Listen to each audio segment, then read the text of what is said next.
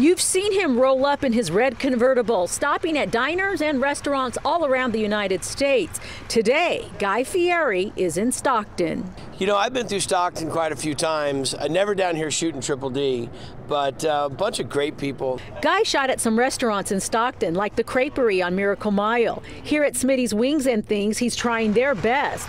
Because he was shooting for his Food Network show, Diners, Drive-Ins, and Dives, cameras were not allowed inside. Fans were not allowed inside either. But because I knew Guy when he first was starting out in Santa Rosa, he made an exception. Famous Guy Fieri, what do you want our viewers to know? I have no idea who she is. He's always had a sense of humor. Guy, you haven't changed a bit. What is your secret? Haven't changed a bit. Look who's talking, girl.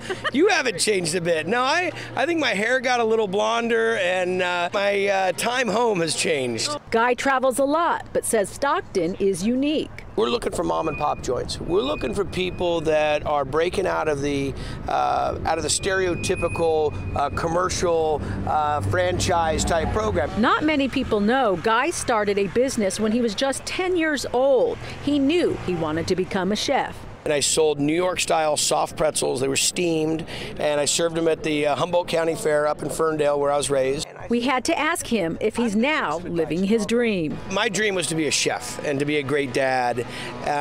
This was all kind of stuff I never even really had in my mindset. I never thought about being on television or any of this. So this is pretty outside of what the dream was. In Stockton, Melinda Meza, KCRA 3 News.